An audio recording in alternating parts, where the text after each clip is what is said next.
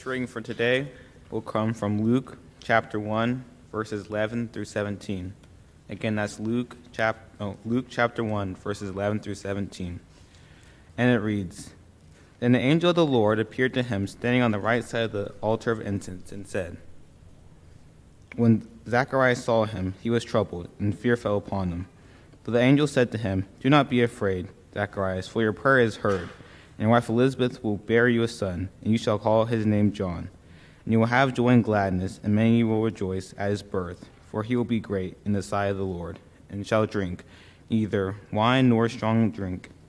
He will also be filled with the Holy Spirit, even from his mother's womb. And he will turn many of the children of Israel to the Lord their God. He will also go before him in the spirit and power of Elijah, to turn the hearts of the fathers to the children, and the disobedient to the wisdom of the just, to make ready a people prepared for the Lord. Thank you, Josiah. It's a new year. Are you guys excited about that? I've heard a lot of people talking about the last year and about how they didn't like the last one and hoping this one's going to be better. So, yes, this one's going to be better. We just decide that, right? Can't we do that? We don't have to wait till it's done. I mean, we can just decide that now. This is going to be a great year because it's going to be whatever we make it. And we can make some great things. We can make happiness happen. We can make some good things happen. We can have some reasons to praise God. And that's the good news. There's people we know and care about and love. And so the good news is we can make this year whatever we want it. And then there's always the bad news. This year is going to be whatever we make it. And we're going to have to make it because it's not going to just happen automatically. And so there are some things we're going to have to do in order to make this a good year. There may be some things we have to do in order to make this not a bad year. So we're just going to have to decide that there are some things that have to happen here. And a lot of it has to do with our thinking. A lot of it has to do with our preparation. And so that's what we wanted to talk about today for a little bit, is about this idea of preparation and what we need to do to be prepared for what God has in mind. And that really makes all the difference. We spent several years in Florida, and so we got to see hurricanes. How do you prepare for a hurricane? Well, you go to the store early. We have some experience with that now. And you make sure you have water and you get cans of food, because by the time the hurricane gets there, or about 2 days before, there's nothing left to buy in a store. It's very similar to COVID. However, the one difference is, apparently COVID, you have to have toilet paper. In a hurricane, there was lots of toilet paper. Nobody cared. So I'm not sure why the difference is. But a hurricane, you could see it coming. I mean, you watched it for days and days as it crossed. It's this far, it's this much, it's a Category 5 now, it's a Category 4, it's going to make landfall, and they give you all these different cones and different ways to look at it, and they're right some of the time, not so much. But as it gets closer, you can tell, okay, it's coming. It's going to arrive at 2:30 tomorrow afternoon. I mean, literally, you can just see it and watch it. And sure enough, the power goes out. The storm comes. We had to put on steel shutters on our house and board up all the windows. But it's kind of a fun time. Not if you ask Nancy, but for me, it's kind of a fun time because you don't have to go to work. You're getting some time off. You have no electricity, so you can't watch anything or anything like that. But it's kind of exciting to watch it as it goes by and the world blows by. And then you come out and you deal with all the stuff afterwards, and then we get back to normal again. But you can prepare. COVID is pretty hard to prepare for.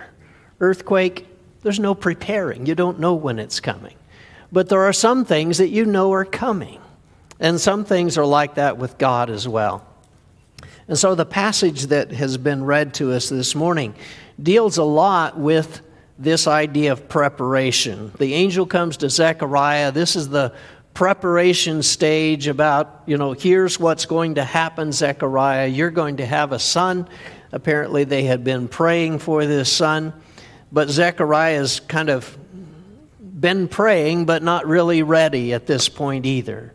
And he wants him to be ready because this son is going to be a special son. And he tells him about some of the things that are going to happen with this son. This son is going to start from the very beginning, from before he's even born. The Holy Spirit is going to be on him. He's going to be what's called a Nazirite, or take the Nazirite vow. There's going to be no strong drink. He's also not going to cut his hair. He's going to have some things about him that are holy before the Lord. And so it's important to realize this. He is going to be filled with the Holy Spirit, and there are these marks of holiness around him. And so we're able to see all of these things as Zechariah thinks about and gets ready for the coming of his son. Well, why is this so important? I mean, if you've had children, you understand, there are some things we need to do in order to get ready for the child. Have a place for him to sleep, get some milk, get whatever you need to be able to change diapers and that kind of thing. So there's some preparation, but this is spiritual preparation. This is, I want you to raise this child to be a servant of God. And so from the time he's born, I want you to be thinking about how he is the one to come before the Messiah. And so he gives him all of that preparation time.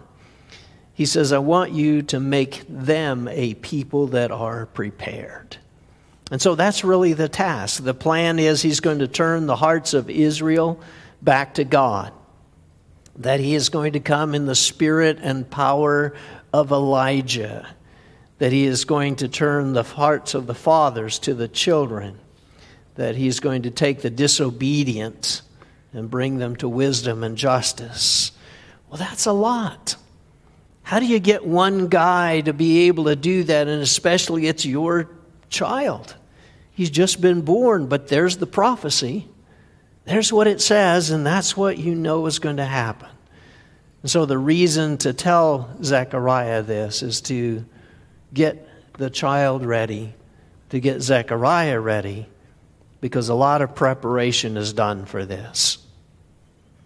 He's going to need to prepare his son. He's already a priest, so he has some understanding of things, and he's able to bring this about. A lot of our preparation, however, some of it's going to be physical, and some of it is just mental. You just need to know that that's what's going to happen. And so if you know a hurricane is coming, you can do some physical things, but a lot of it's just mental. There's a certain period of time, don't go outside, because it's going right by. There are some things you need to do when it's spiritual as well. And so he talks about this, and he talks about the things that they're going to need to know of what it takes. And a lot of it is just the way that you think. If you see a sign like this, be prepared, what would you think you needed to do to be prepared? Put on chains? There's not really a lot you can do. And most of our cars these days are front-wheel drive. They do fairly well. You can drive on ice. You can drive on snow. But what you have to do to be prepared is more mental than anything else. There's an adjustment you have to make. When you want to stop, the way to stop is do not slam on the brakes, because you will not stop. You will just keep right on going. Sometimes front, sometimes sideways, sometimes backwards, but you will just keep right on going. Don't push on the gas if you want to go. Well, because tires just spin and it makes black ice underneath, and You have to do everything way ahead. You have to watch way ahead. You have to see what's coming. Can you drive on it? Sure. I mean, not down here, but if you go to Flagstaff, yeah, there's some snow there, and the further up you get, there's more and more snow, and you can drive on it. But it's a mental thing that you would prepare and think about, okay, I need to do this differently. I don't just push on the gas to go. I don't push on the brake to stop. We're going to ease into both of those and be careful around the turn and be careful in all of those things. And so being prepared has as much to do with the mental things that go on as it does the actual physical things that you would do. So how did John prepare people? What was John able to do? I want to look at a couple of verses here about this in Luke chapter 3. And as we look at what John was doing, this in the first part of chapter 3 talks about John is able to come. In verse 4 it says, as it is written in the book of the words of Isaiah the prophet, the voice of one crying in the wilderness, prepare the way of the Lord, make his paths straight.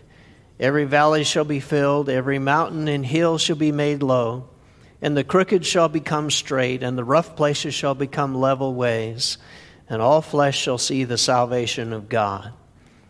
He said, therefore, to the crowds who came out to be baptized by him, you brood of vipers, who warned you to flee from the wrath to come? Bear fruits in keeping with repentance.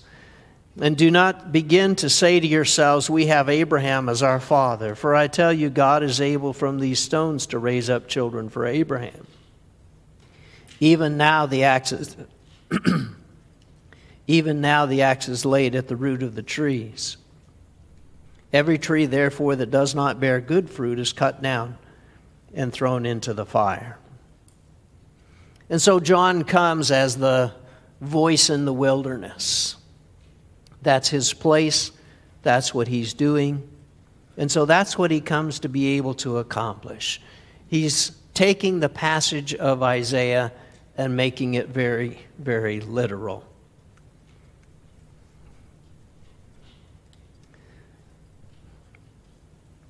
Israel's a wasteland. It's a wilderness. John makes this literal by actually going out and living in the wilderness, but the passage is referring to more than that. It's talking about Israel as being this wilderness, this wasteland, even with the temple, even with the priests, even with all the feasts and all the fasts, all of those things. It isn't what it's supposed to be. It isn't what John is intending. And it certainly isn't what God wants. And John comes to level things, to make it smooth, to prepare the way for them to be able to see the salvation of God. And he comes to prepare the people for this Messiah, that this Messiah would be righteous, and that he's going to set a new standard among the people. And they're going to need to be aware of who this is. To this point, they had become very aware of the law of God and of disobedience. But they didn't take it serious. Or they took it too serious, just depending on how you want to say that. They liked the appearance of it. They knew what it said. And certainly you would never be caught dead breaking a law. But if nobody was looking, I mean, it's not that critical, right? If nobody knows, is it really a sin? I mean, somebody has to catch you at it, don't they? Or is it a sin anyway? And what they wanted to do was to look good before God and before others. But if nobody knew about the sin. And so it's a great emptiness that they have in their relationship with God.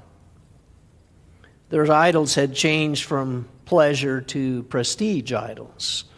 I want you to look at me. I want you to think well of me. I want you to know how much money I give. I want you to notice all the works that I do. I want you to know I'm a great servant of the people. And so they would make all these proclamations and tell everybody about all the great work that they had done. Yeah, does it begin to sound familiar? Sometimes. And so what does John tell them to do? And so I have 4 things that John tells them. This is the way to prepare for the Messiah. The first one he says is repent. How does he know? I mean, it can't be everybody. Yes, it can be everybody. So repent. Repent of sins that you have done. Repent of not being what you should be. Repent of the things that have gone wrong. And then the second thing he tells them is, I want you to show fruit in keeping with the repentance that you have had. And so do things that look like you've repented. Do things that look like this. And so what about your worship? What about your prayer time? Will that change if there's repentance, or will it just be the same? What about your care of others, or loving your neighbor? And so this idea of bearing good fruit, it's all about the fact that, we've decided we're going to repent, we're going to live different, and here's what different looks like. And so he says, I want you to show fruit in repentance. The next one he says is, I want you to reconsider the stronghold of your faith. And we may not pick up on that, but they were able to say, we're children of Abraham. We have the promise of Abraham. Our Messiah is coming. We're biologically children of Abraham, so therefore we are fine. Doesn't matter how much we sin. It doesn't matter what we do. It doesn't matter how insincere we are. It doesn't matter anything about the rest of it. We are fine. And he says, you need to look at that again. God's able from stones to raise up children to Abraham. It's not just a biological thing. It's not just the fact that you can say, okay, well, we are Jews, children of Abraham, so we've got the promise, we're saved, we're fine. Makes you think about ourselves a little bit sometimes. You ever known people who grew up in church? We just kind of assume, don't we? We just kind of think it's always there. How do we do that? Maybe we need to look again at that, and that's what John is telling them. It's not that it's not true. Their point is valid. Yes, you are children of Abraham. Why are you acting like this? Let's act like we should be acting. And so is that true with us? If we grew up in a Christian family and we've been Christian for a long time, we might need to go back and look at the stronghold of our faith and say, is this really it? And especially right now. For us, it might be sitting in church buildings on Sunday. That's been the way you're supposed to do it, right? That means you're faithful. Or sitting at home, or letting it play on TV. Are we really engaged in worship to God? Are we really engaged in the things God's doing, or in our giving, or, has all that kind of just gone away? And then the last thing is John sends his disciples to Jesus. He's not trying to hang on to anything.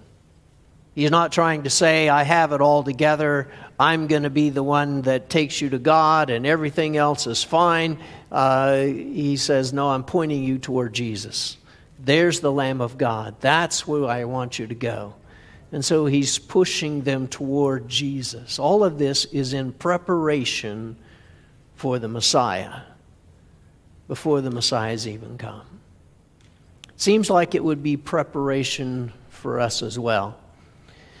So when we think about this, what happens with the crowd?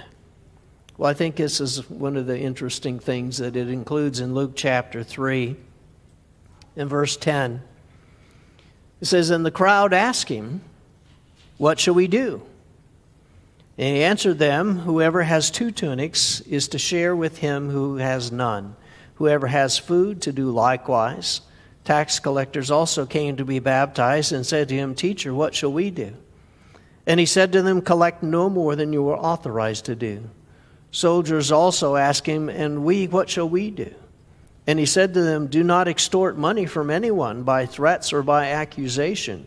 Be content with your wages." I find this so interesting because he's already told them, here's what I want you to do. And we already looked at 4 steps, and then they go, well, but what about me? And I find this is so true of us. I can see what you need to do, I just don't know what I need to do. It's easy to see what you need to do, and I don't know why you don't get it. Isn't that the way we all are? I can always see what somebody else needs.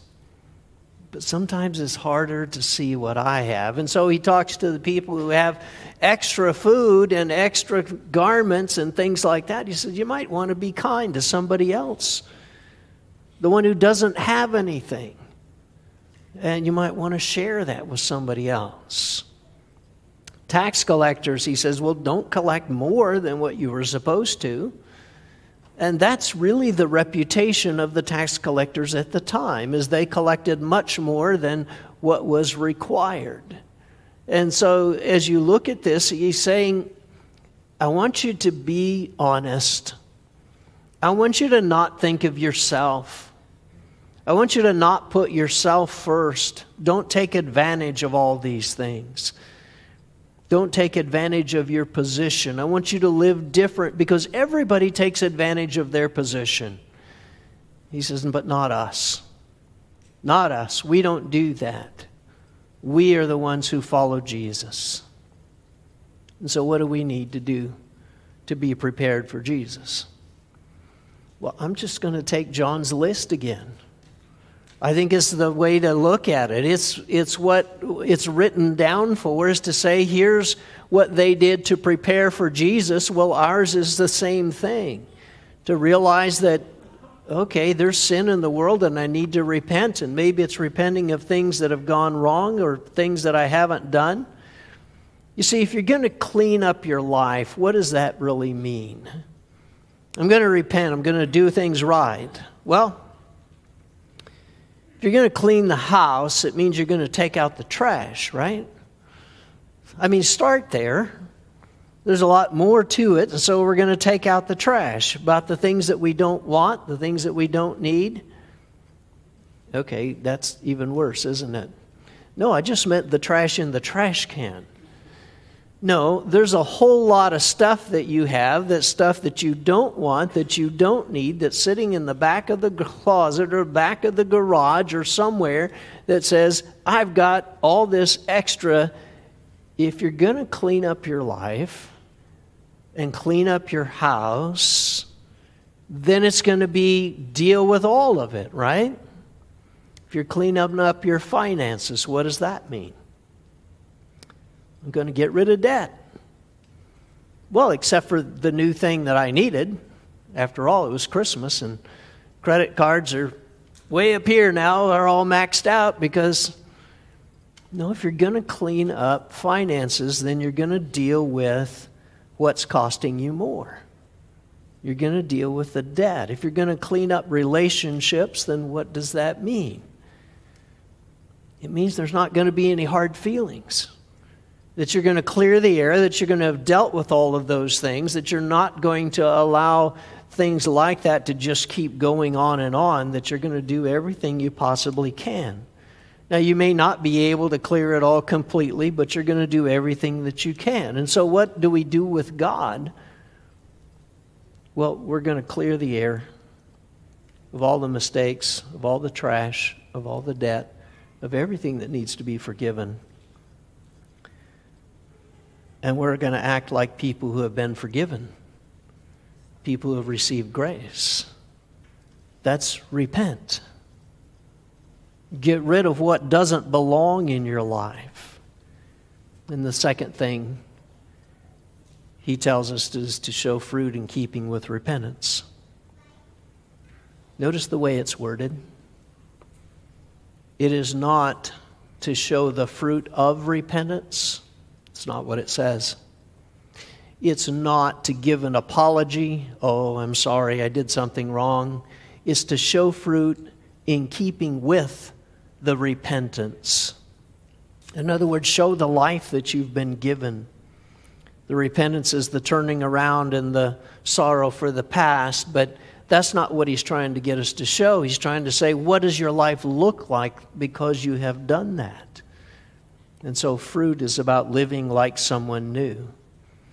And so if we've been given grace because we have this new life, a life of grace would then bring grace to other people's life, right?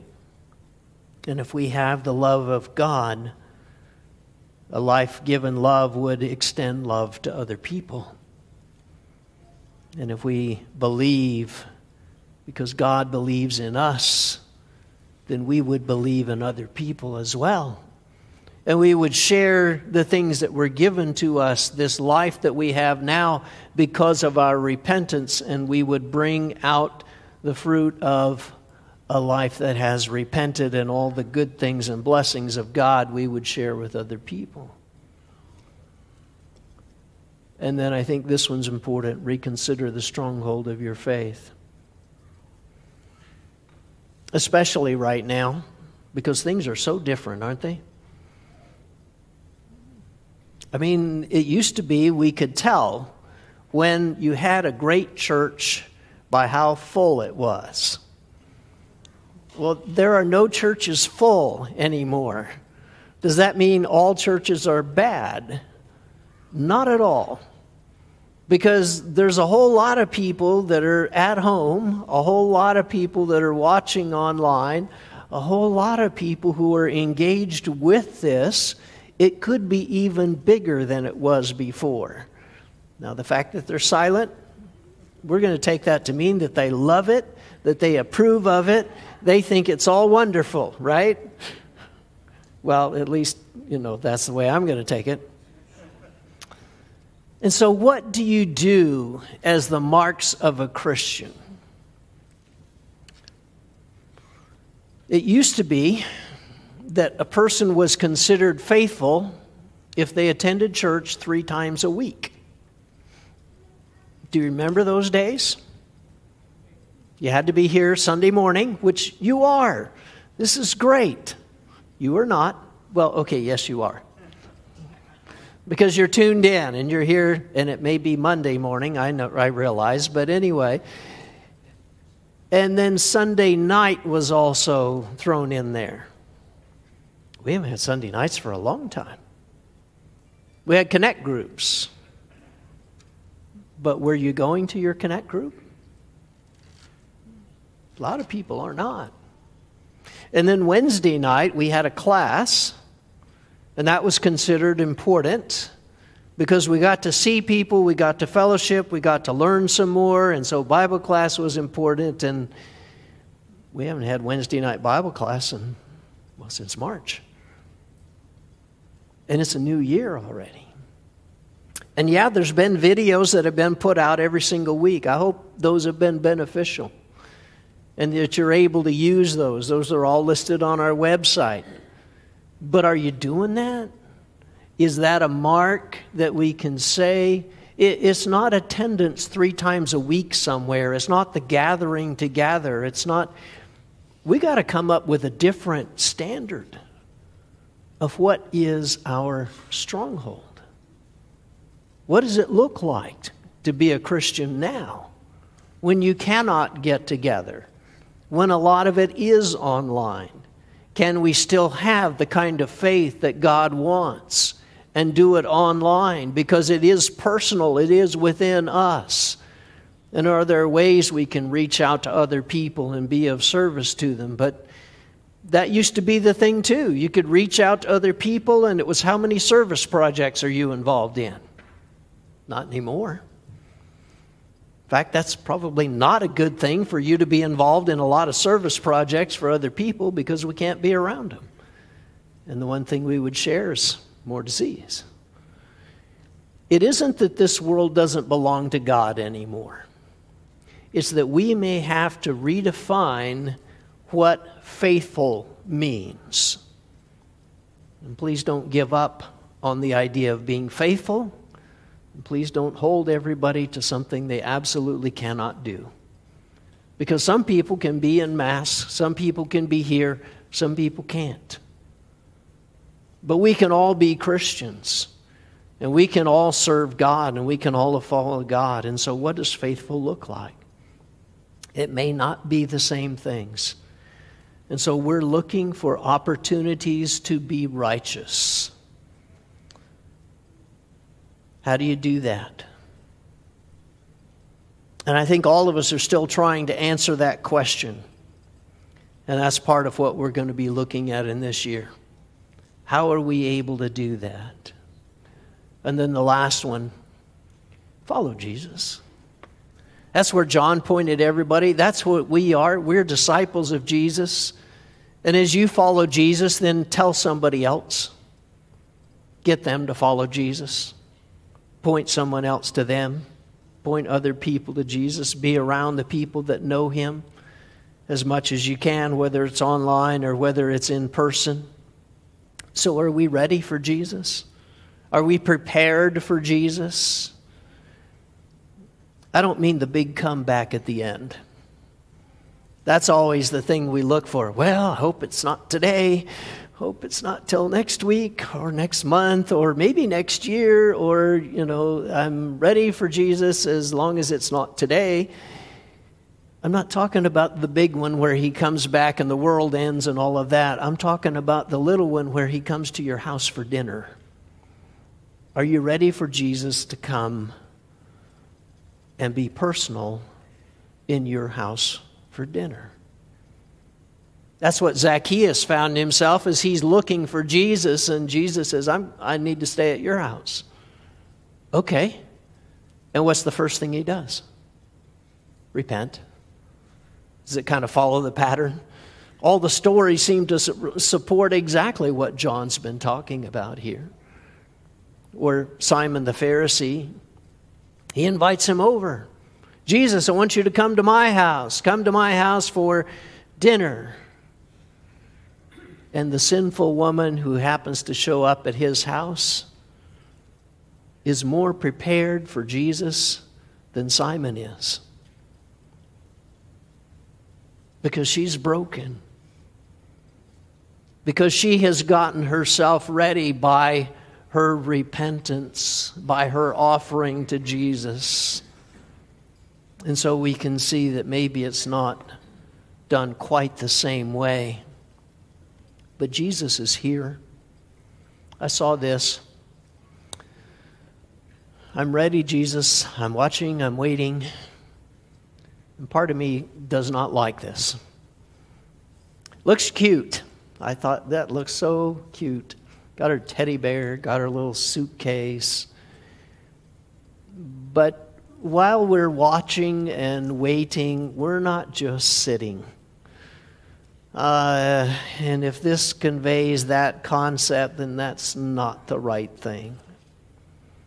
It's more the idea of us going and telling, of active waiting.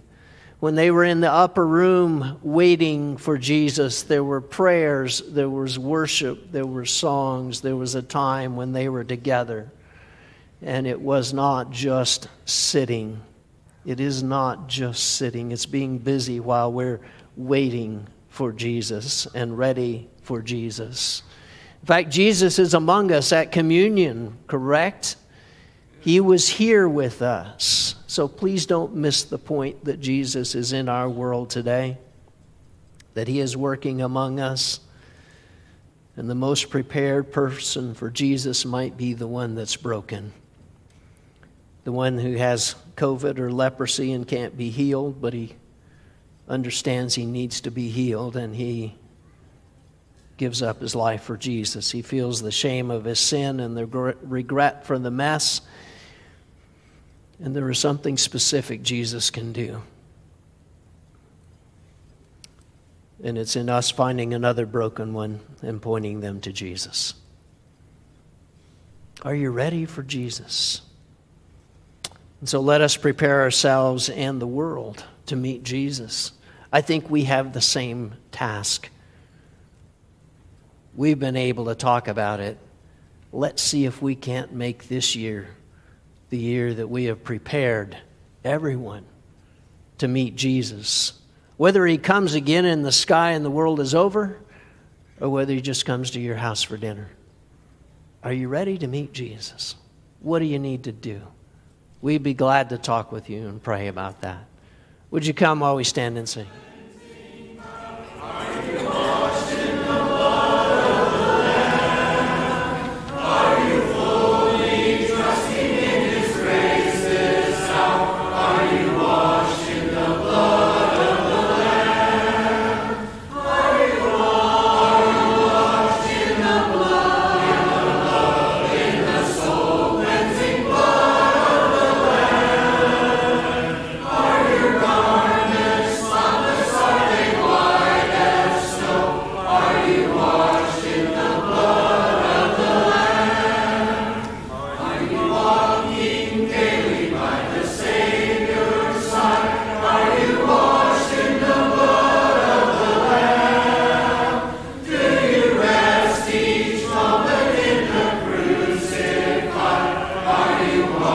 In the